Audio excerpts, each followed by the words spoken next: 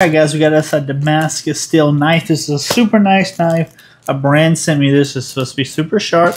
We're going to show you what it looks like today, show you the design, and then we're also going to cut some onions. Not a figure of speech. We're actually cutting onions. Okay, so this is what's in the box. We have a nice leather cloth to get our shavings off whenever you hone it with the honer. Little pamphlet comes with it. A holder for our honer.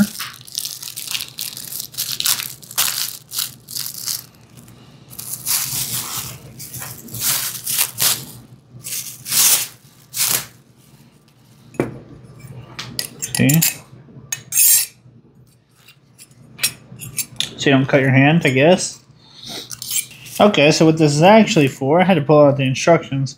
Haven't used one of these, so you're actually going to use this. Spread this open. Get the right size for your fingers. Apparently it's made for people with small fingers. But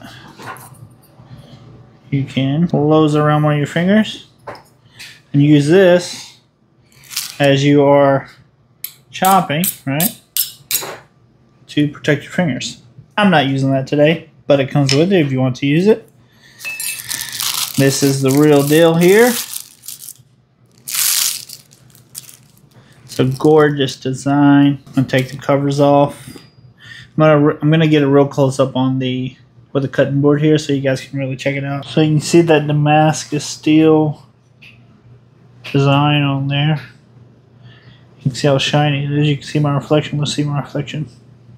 There's the phone. Check out the other side. So very pretty knife, but doesn't matter how pretty it is if it doesn't cut well. So let's check it out. Okay, so I'm gonna cut our ends off. It's already cutting super smooth. What I'm gonna do is cut into it this way, going right in there. Be very careful with this knife. And I'm gonna cut it into it this way, in little pieces. As you can see, dicing up this onion very nicely, no problems at all. And I'm going to finish that off. You see there, we got some nice diced up onions. I didn't even have to hone this thing because it just came out of the box. Probably should have, but yeah, still super duper sharp.